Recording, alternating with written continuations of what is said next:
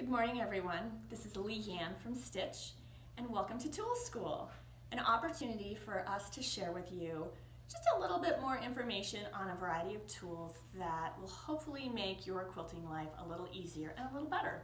So today we're going to talk about seam rippers, and you might think, what is there really to say about seam rippers? But there's a lot to say about seam rippers because there are a lot of types and styles of seam rippers available nowadays.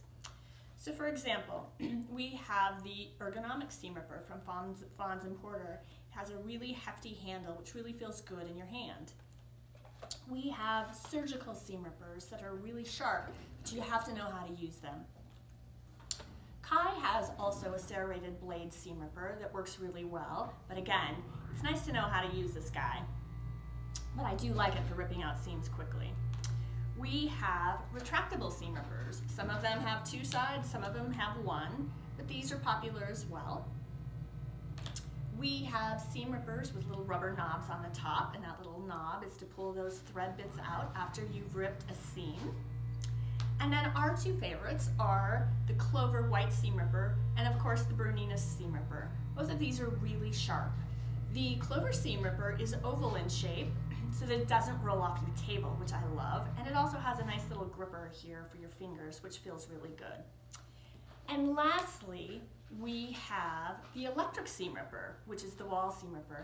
We had this on our Stuff Your Stocking a couple years ago, and it's fabulous. This is a great ripper if you need to cut some long seams. It makes fast work out of that. The two tips I really want to share with you today about seam rippers are: your seam ripper needs to feel good in your hand. If it doesn't feel good in your hand or it's awkward, then find another one. You want it to feel good in your hand, and you'll know when you find it the one that you really like. The second tip, that is probably the most important tip, is your ripper needs to be sharp. If you want to cut those threads, and especially if you're using heavier weight thread, you want that ripper to be sharp. If you're still holding on to that seam ripper from 6th grade home ec class, it probably needs to be replaced, and we can help you with that. So get yourself a new ripper, a really sharp ripper. It will make all the difference in the world. So that's just a short snippet of what we have available on seam rippers. Our next video, I'm going to show you how to use each of these rippers because they all work just a little bit differently. So stay tuned.